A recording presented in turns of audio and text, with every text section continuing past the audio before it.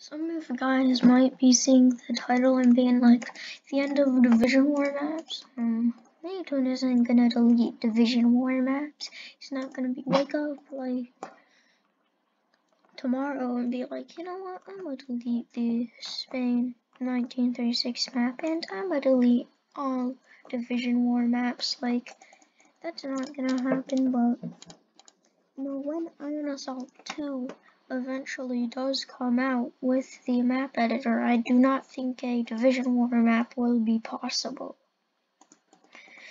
And let me explain. So it might be possible if every tile was super in depth, but I don't think that's gonna happen.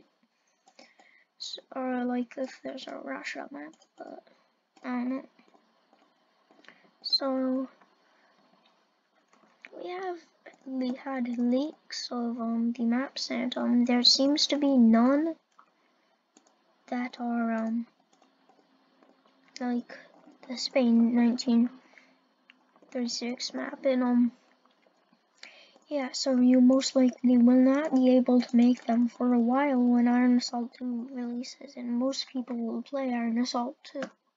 So yeah, there could be the end of Division War maps for a little bit.